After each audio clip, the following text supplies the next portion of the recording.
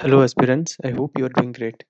This is the second part of the three-part solution video series on UPSC GeoScientist Prelims 2022 question paper.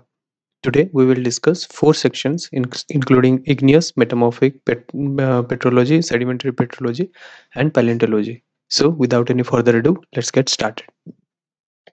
So the first question is, which one of the following basaltic magma with low K2O content originates close to Beni of Joe?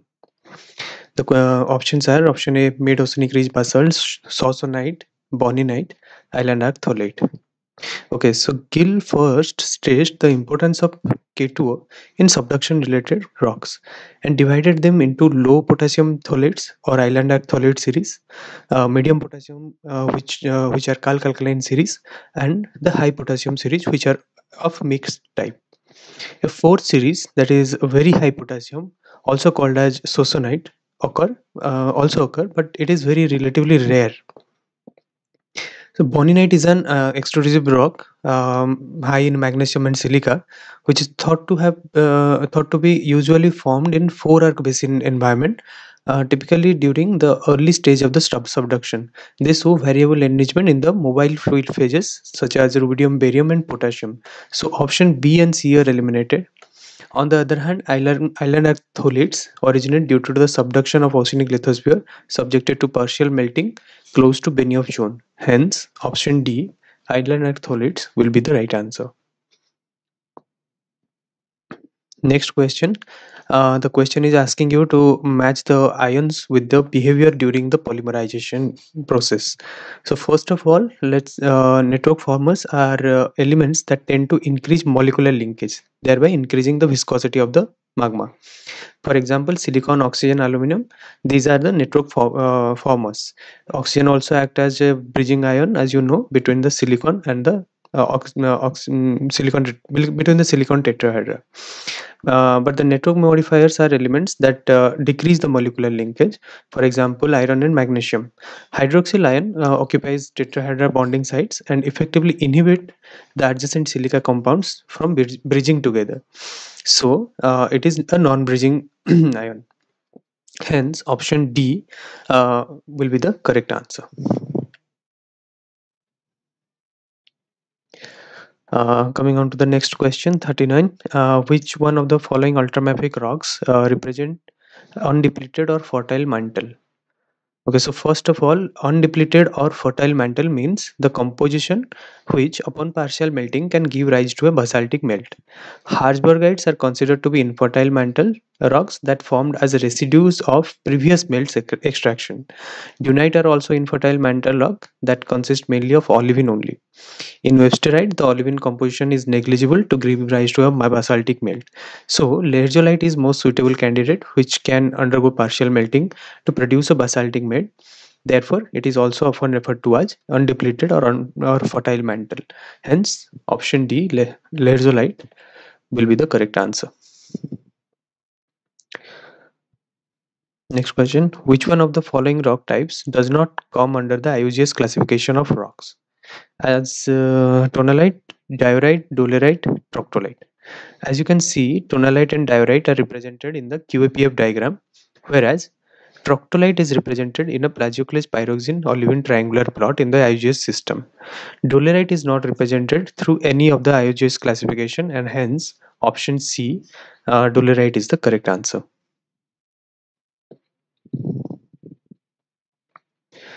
Clinopyroxene bearing nephelinite is called what? Okay, so isolite is an igneous rock consisting essentially of nephelin and augite, which is a calcium clinopyroxene. Hence, option B, isolite, is the correct answer. For your information, grazinite is anasheim, which a feldspathite bearing nephelinite. Phoite is a coarse grained hornblende nepheline cyanide rock. Granite is a azurin rich nepheline cyanide rock.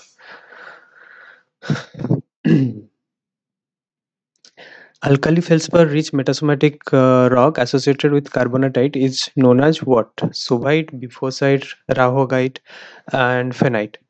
Um Before is a dolomitic carbonatite, Sovite is a coarse calcite carbonatite, and Rauhaugite is a coarse dolomitic carbonatite. In most of the carbonatite complexes, there is a presence of a distinct metasomatic aureole, in which all the wall rock have been converted to edgerine rich and alkali amphibole rich rocks, and in some cases to potassium feldspar rich rocks. The metasomatic rocks, which are commonly occurring along these settings, are called phenites, and this process is called phenitization. So option D, phenite, is the correct answer. The question is asking us to match the intrusive igneous body with their form, shape, and occurrence. Okay, so as you know, seal is a concordant tabular body which usually occur parallel to the bedding plane or the plane of weaknesses. Um, as you can see from the figure, cone sheet have inward dipping nest of concentric cones. Batholiths are large proton with exposed area greater than 100 square kilometer. So option C matches suitably and is the correct answer. Which one of the following crystal growth mechanism can be explained by Fick's law? Uh, as you know, for the crystal growth to happen, ions must move to the nucleation site or diffusion sites. This can be explained through Fick's first law of diffusive flux, which states that solute will move from a region of high concentration to a region of low concentration across a concentration gradient. So, option D, diffusion controlled growth, will be the correct answer. Also, the Fick's second law predicts how diffusion causes the concentration to change with respect to time. Which of the following are directly controlled by the cooling rate of magma? Rate of crystal growth, rate of nucleation, diffusion rate, degree of undercooling of magma. So as you know, inside the magma chamber, the cooling rate is an important externally controlled variable that influences the rate of other crystal forming processes, that is rate of nucleation, growth and diffusion. And if the cooling rate is high, or significant undercooling can result because there is a very limited time for nucleation, growth, and diffusion to keep pace. Hence, cooling rate directly controls all the parameters given in the option. Hence, option D is the correct answer. In a Foster's silica binary phase diagram, when the liquid reaches point X at 1557 degrees Celsius, it begins to react with crystals of phosphorite to form enstatite, and the liquid remains at point X until the enstatite forming reaction has gone to completion. This point X is called what? Solvus, peritectic, cotectic, eutectic. Okay, so as you can see in the question is asking what is that point X is called.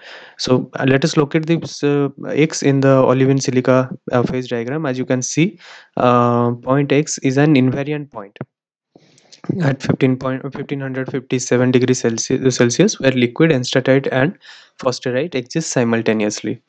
This is called a peritectic point. Hence, option B is the right answer.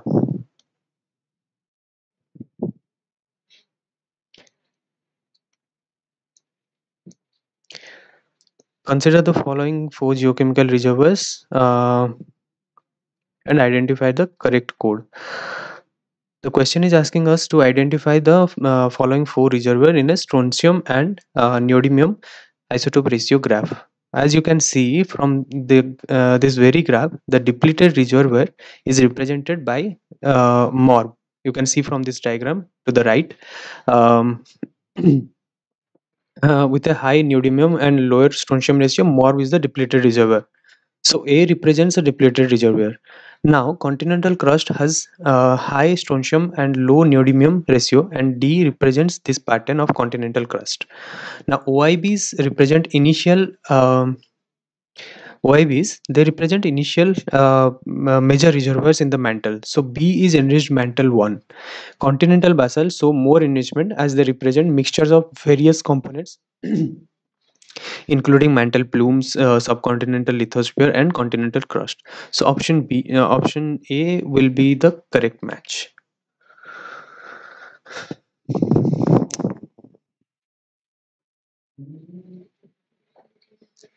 Which one of the following rocks shows large and lithophile to high field strength element subduction signature?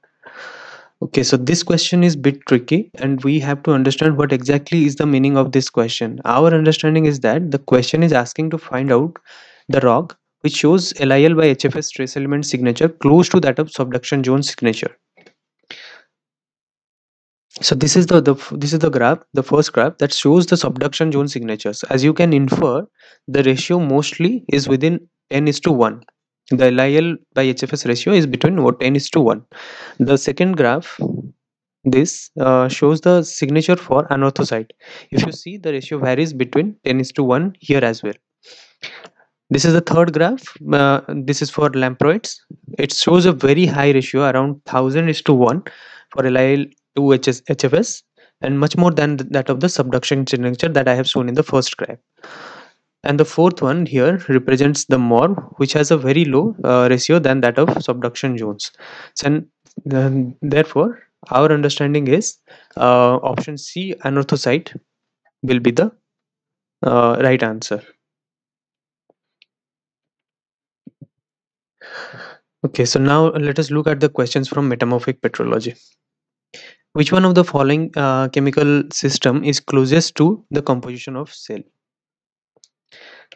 As you may have known, a typical cell is composed of about 58% clay mineral, 28% quartz, 6% potassium or sodium feldspar, 5% carbonate minerals, and 2% iron oxides.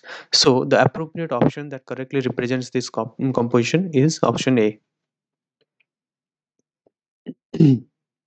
Which one of the following characteristic mineral forms due to shock metamorphism and is normally not present on the earth? Quartz, thysovite, labradorite, ompacite. As you would know, impact or shock metamorphism is generated by explosive volcanic eruptions or relatively rare collision of extraterrestrial objects with Earth. The ultra high pressure minerals such as the silica polymorph, coesite, and thysovite produce these rocks called impactites. So option B will be the right answer. Next question. The question is asking us to match the type of metamorphism with the attributes or features associated with them. Okay, so mylonite is a metamorphic rock formed by ductile deformation during intense shearing encounter during folding and faulting, which is termed as cataclastic or dynamic metamorphism. So option C matches with option 1 from list 2. Now, hornflesh is a fine textured metamorphic rock formed by contact or thermal metamorphism. Hence, option A matches with option 3 from list 2. So, option B will be the right combination and will be the right answer.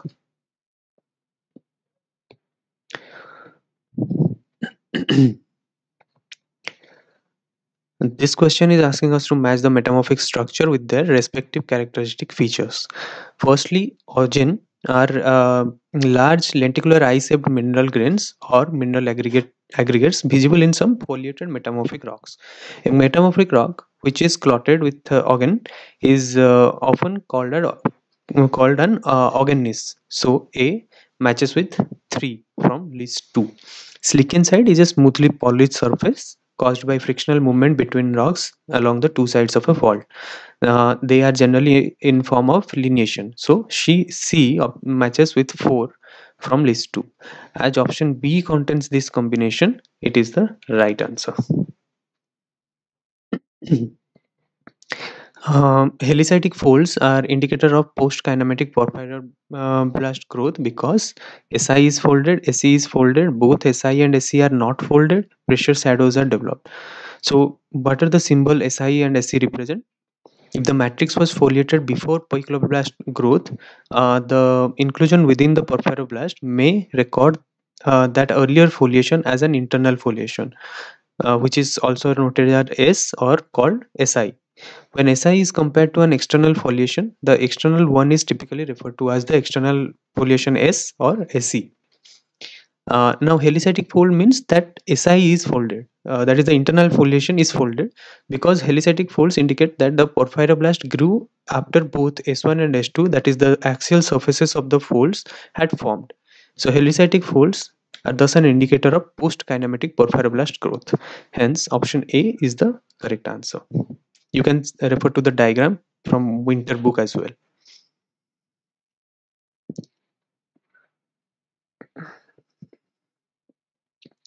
During compression, one stretch direction sigma 1 is dominant, which produces the deformation features known as folds or flattening, tension fracture, pure shear, lithostatic pressure.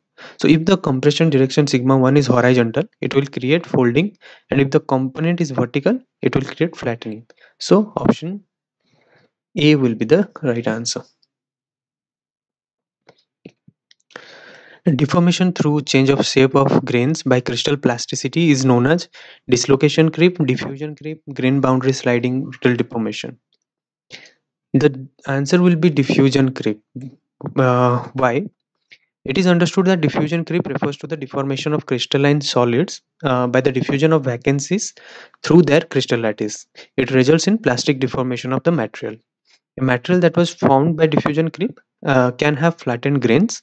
In materials that were deformed under very high temperature, lobed grain boundaries may be taken as evidence of diffusion creep. So, option A is the correct answer. Which faces represent the essential assemblage of opposite garnet kyanite? As you may have known, eclogite is a metamorphic rock that contain garnet with composition between almandine to pyrope, hosted in a matrix of sodium-rich pyroxene omphacite. Um, Accessory minerals include kyanite, rutile, quartz, lawsonite, coesite, amphibole, phengite, etc. And also contains diamond. Hence, option A is the right answer. Blue schist species rocks are formed at unusually high pressure and low temperature condition which occur at okay. So subduction blue cysts are formed majorly in association with subduction zone and reflect boreal to high pressure at relatively lower temperatures. However, recent findings suggest an association of blue cyst species with ophiolite in continental collision zones as well. So, and this is for example found in the Naga thrust region. Hence, option C will be the most suitable answer. Which of the following minerals are commonly present as a characteristic assemblage of amphibolite facies of mafic rocks? In amphibolite facies, the basic protolith contains the assemblage of hornblende, calcium plagioclase, that is oligoclase anorthite, epidote, almandine garnet, diopside, cummingtonite, grunerite, augite, quartz, ilmenite, magnetite. Hence, option A is the correct answer.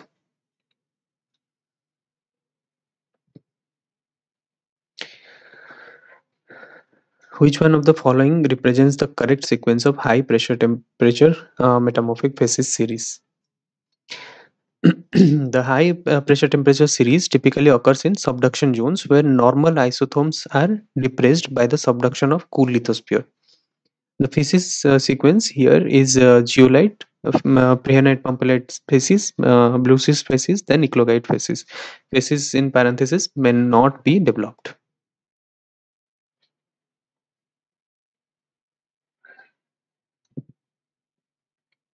So option B is the right answer.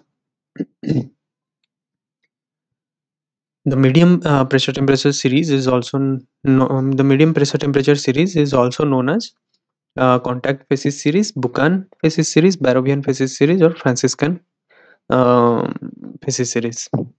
The medium pressure temperature series is characteristic of common orogenic belts, which are typically referred to as Barrovian type, where the sequence is geolite phases, prehenite pumpelite phases, green schist phases, amphibolite phases, and granulite phases.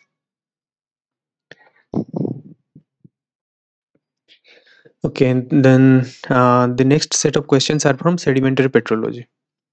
Um, the sharpness or pickedness of a grain size frequency curve is referred to as skewness kurtosis mode standard deviation. Grain size frequency curves can show various degree of sharpness or pickedness. The degree of pickedness is called kurtosis. Hence, option B is the correct answer.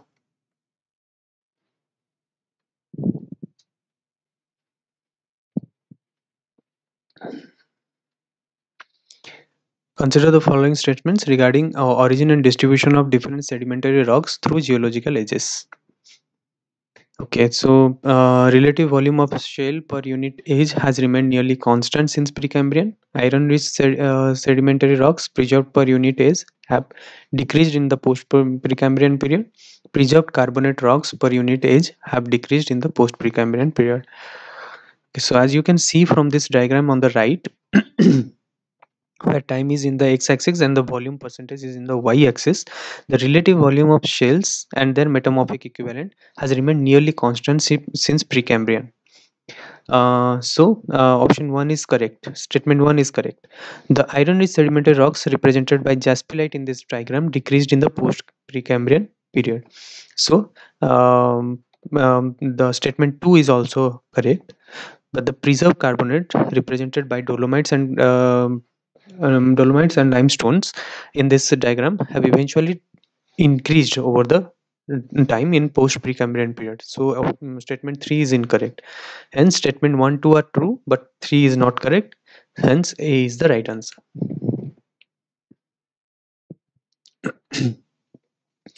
Intercrystalline porosity represents which of the following? So, intercrystalline porosity occurs between individual crystals of a crystalline rock or between the framework grains. They are of primary origin. It is most characteristic of carbonates which have undergone crystallization and is particularly important in recrystallized dolomites. The pore of crystalline rocks are essentially planar cavities which intersect obliquely with one another. Hence, option B is the right answer. The depth the depth to which the surface waves affect a water body is referred to as wavefront, wave base, wave vortex, or amplitude of the wave. The wave base is the maximum depth at which water waves passage causes significant water motion. At water depths deeper than the wave base, bottom sediments and the seafloor are no longer stirred by the wave motion above. A wave base is represented as half of the wavelength, as you can see from the diagram to your right. So the correct answer is option B, wave base. Consider the following statements regarding reactivation surfaces in a cross strata set. Okay, so they attribute to modification in previously formed bed forms. They form due to erosion by wave or current. They form due to change in flow direction. They form due to erosion resulting from interaction of bed forms. Okay, so in places where there is one dominant direction of tidal current, the bed forms migrate in that direction, producing unidirectional cross stratification. These bed forms can be modified by the reverse current, principally by the removal of the crest of the subaqueous dune. So statement 1, 2, 3 are correct. When the bed form recommences migration in the direction of the dominant flow, the cross strata build out from the eroded surface. This leaves a minor erosion surface within the cross stratification, as you can see from the red line in the diagram, which is termed as a reactivation surface. So statement 4 is also true, hence option D is the correct answer.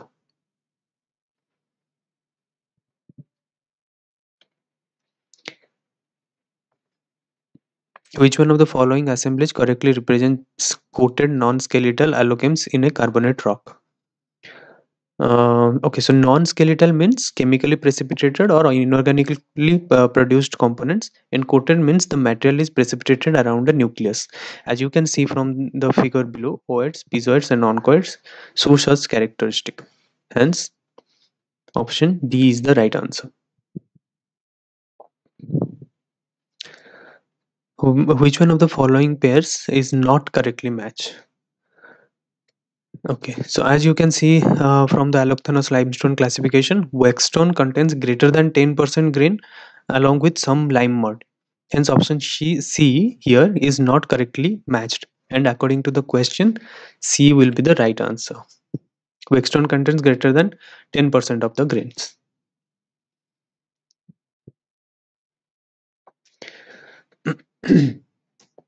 Which one of the following arrangements correctly represent the sub-environments from landward to seaward direction in shallow marine setting? As you can see from the diagram, the land to sea direction can be divided into beach, shore face, and offshore. The beach starts with backshore and ends with swash zone. Then the shore face includes the shoaling zone, which is divided into surf zone and breaker zone. The shoaling zone extends up to the offshore transition zone. So the most appropriate sequence is option A, that is first the backshore, then the swash zone, then surf zone, and then the shoaling zone.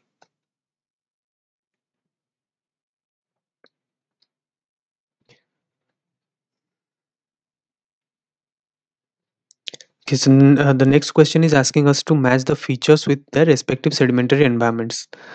Um, Option A and B are well known to you. That is, the moraines are glacial deposits and natural levees are associated with meandering rivers, right? But the berm is a ridge located to the rear of a beach, immediately above the mean high water level. It is marked by the break of slope at the seaward edge, seaward edge.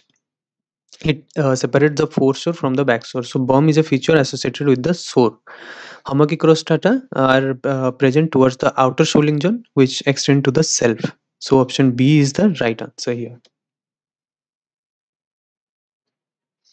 You can see berm from here. It's a shore zone feature.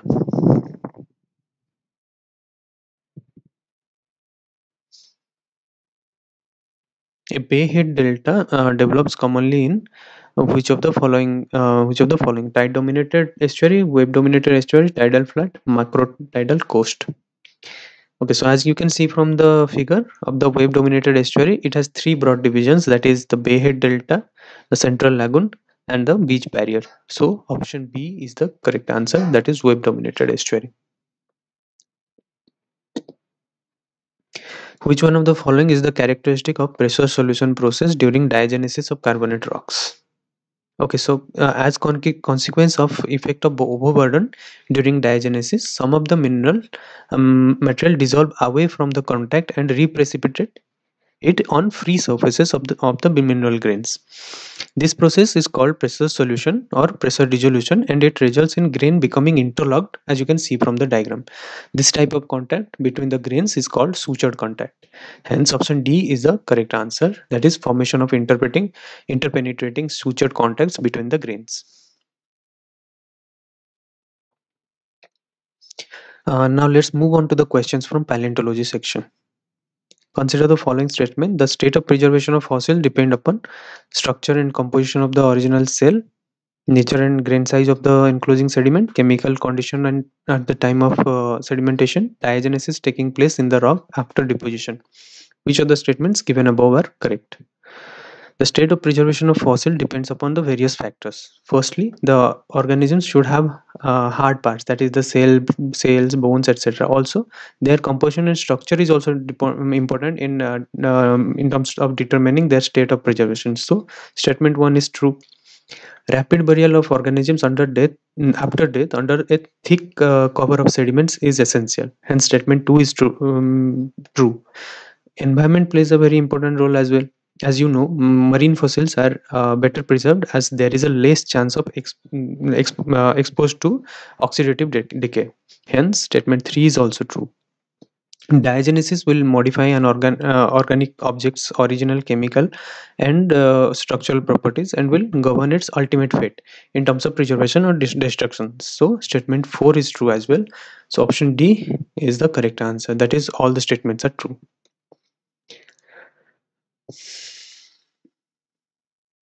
When a holotype has been lost, a new specimen of a previously described species designated to serve as the type specimen is known as what? Neotype, paratype, syntype, or lectotype. To maintain the nomenclatural stability or solve doubtful or confusing identities, a new specimen of a previously described species is designated to serve as the type specimen by replacing a previously existing holotype which is lost now. The new species is known as neotype. So, option A is the right answer here.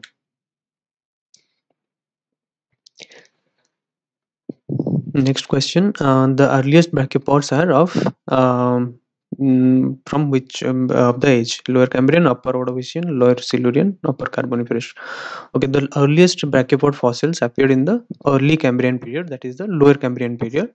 The oldest known brachiopod is Aldanotreta sunagenesis from the lowest Timothean age. So option A, Lower Cambrian, is the correct answer.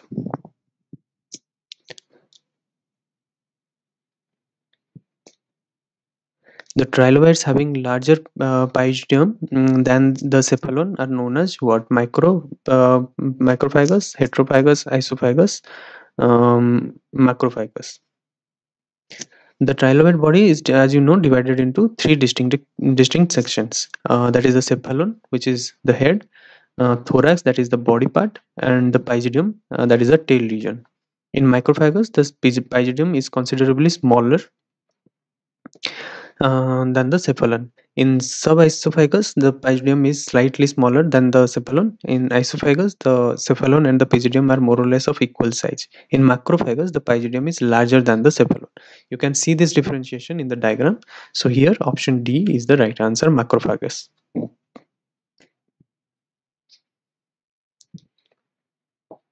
The type of dentition in bivalves consisting of small simple teeth near the edge of the valve is known as taxodont, disodont, scissodont, or heterodont. In taxodont, rows of numerous subparallel teeth of smaller size is generally seen. In heterodont, heterodont represents two or three dentition below the umbo. And in scissodont, teeth are very large with a number of parallel groups.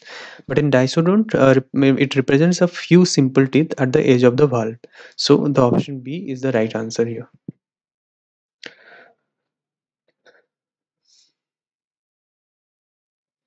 Consider the following statements regarding cephalopods. The cephalopods are marine and are one of the highly evolved mollusks. The class cephalopod is classified into three subclasses, namely Nautiloidea, Ammonoidea, and Collida.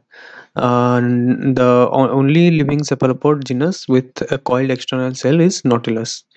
Okay, so cephalopods are diverse and highly evolved and morphologically complex class of mollusks.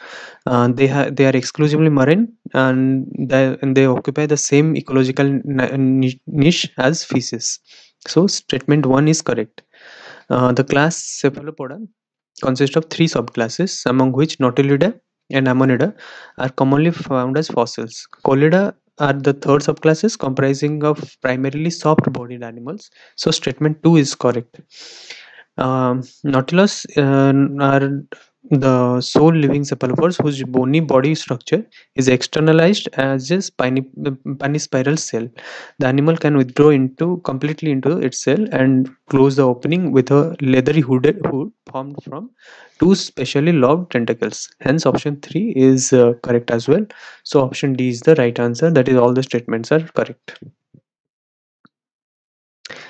The planktic larvae formed by hatching of gastropod eggs are known as what? Procophore or Ospradia varices operculum. So let us understand the terms given in the option. So Ospiradium occurs in the mantle cavity of marine gastropoda. This acts as a chemoreceptor which is concerned with the detection of food in water. The varix is a thickened axial ridge, a sub-cylindrical protrusion in the cell which exists in some families of marine gastropoda. Operculum serves as a sort of trapdoor to close the aperture of the cell when the soft parts of the animal are retracted. And the trochophore, also called as trochosphere, small translucent free swimming larva characteristic of marine annelids and most gastropods. So option A is the right answer. Next question is, which one of the following major changes has not been observed during the evolutionary history of horses? Okay, the line leading from Eohippus to the modern horse exhibits certain distinct evolutionary trends like increase in size, the body size, reduction in the number of hooves or the toe, loss of the foot pads, lengthening of the legs, fusion of the independent bones of the lower legs, elongation of the muzzle, increase in the size and complexity of the brain, and development of crested high crowned teeth suited to grazing. Increase in number of two is incorrect, and hence option A is the right answer as per the question. The next question asks, the blocks of Great Pyramids of Giza near Cairo are composed of limestone containing what? Okay, so a new study has determined that many of the Egypt's pyramids contain hundreds and thousands of marine fossils, most of which are fully intact and preserved in the walls of the structure. The limestone used in these walls was found to contain numerous cell fossils of nummulites. So option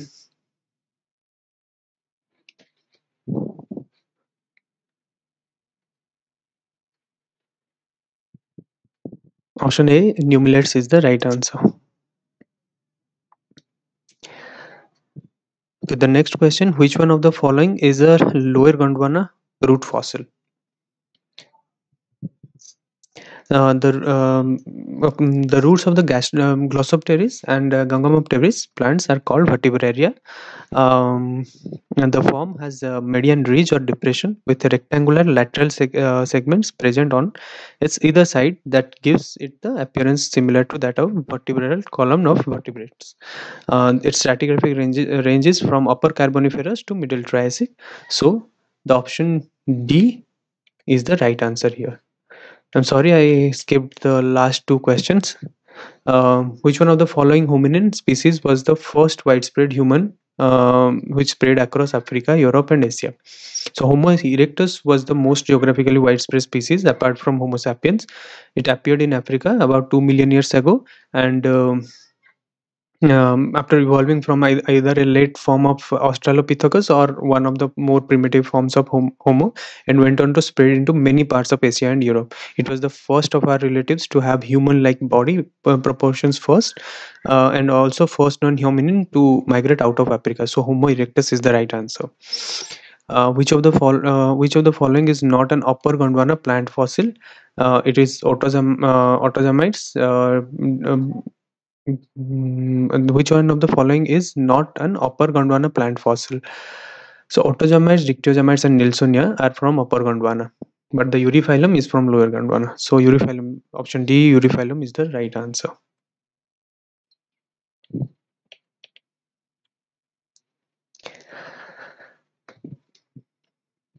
That's it for today. If you have found something meaningful, consider sharing this with your other fellow aspirants who are preparing for UPSC Combined Geoscientist examination.